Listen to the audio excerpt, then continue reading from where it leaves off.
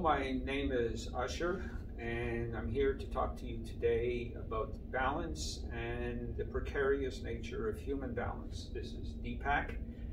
Deepak will serve as my model for the various demonstrations. Think about humans. It's the defining evolutionary characteristic relates to human locomotion, is that we are there are actually only two fully bipedal creatures, kangaroos and humans.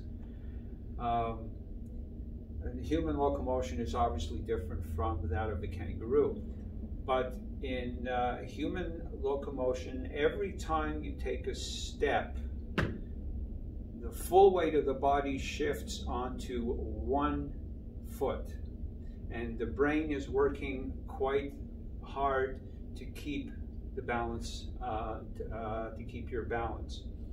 Guruji, B.K.S. Iyengar, always said that you must understand that the body is always in motion. And I want to demonstrate that for you, and because it relates to bipedalism. So I want to ask, Deepak is in Tadasana at the moment, in mountain pose. I'm going to ask him to cross his arms to keep his arms close to the body. And while he's in, he's got both feet on the ground, which is more stable than obviously one foot on the ground. I'll ask him to shut one eye and ask him to shut both eyes.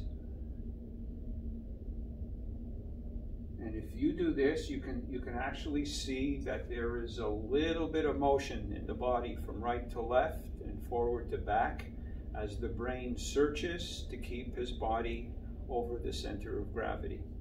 Okay, open your eyes. And we'll take this one more level. Again, hold your arms across your chest. Shift your weight to either the left or the right leg, so that you're balanced on one foot. Okay.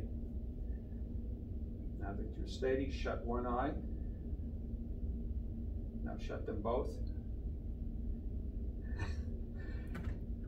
Having lost his visual sense, the balance system requires input from three sources: vision, the vestibular system in the middle ear, the little crystals in the hairs that keep you upright, and proprioception signals that come from the body that also tell you where you are in space.